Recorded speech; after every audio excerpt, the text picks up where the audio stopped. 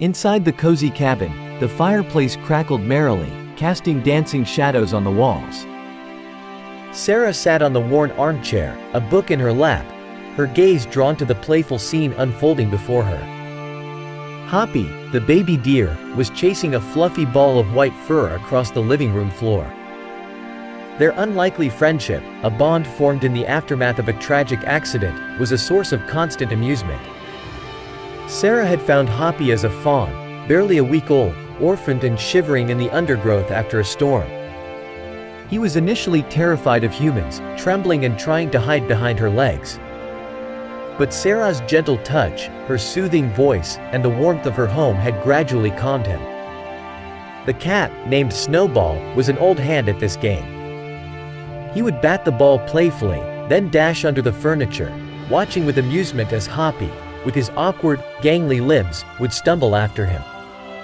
The two played in perfect harmony, a scene that would make anyone believe that a deer and a cat were natural companions. But as the fire crackled, Sarah's eyes misted over. The light flickered, casting long shadows that danced across the room. Sarah looked at Hoppy, his soft brown eyes twinkling with playful mischief. The thought of him returning to the wild, of having to say goodbye, was a constant ache in her heart. He was more than just a pet, he was family. Suddenly, a loud thump against the window jolted Sarah. Her heart pounded in her chest.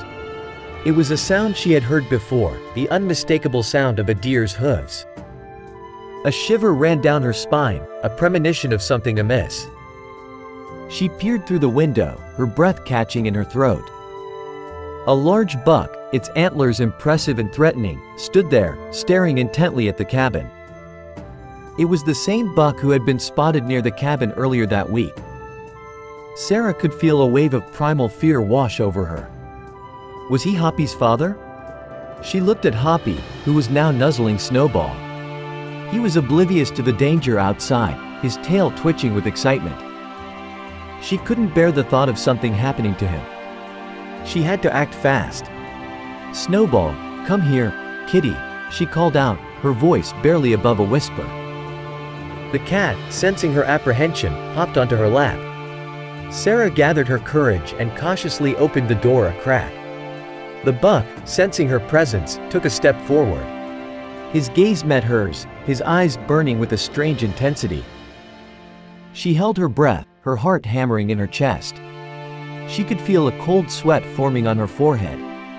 Was he here to claim his lost fawn? Was he going to hurt Hoppy? Suddenly, the buck lowered its head, its antlers touching the ground. He let out a low, mournful groan, a sound that resonated with sorrow and longing. Then, he turned and walked away, his hooves crunching on the dry leaves as he disappeared into the darkness. Sarah watched him go, her heart still pounding in her chest. She couldn't understand what she had just witnessed. The buck had seemed so threatening, yet he had left without causing any harm.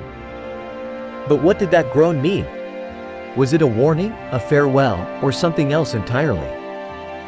She closed the door and turned to face Hoppy, who was now looking at her with his big, innocent eyes.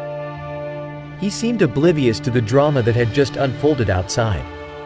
He nudged her hand, his soft nose seeking her touch. Sarah took him into her arms, holding him close. Her fear had subsided, but the questions lingered. What did the buck want? Was he truly Hoppy's father? And why had he left without taking him back?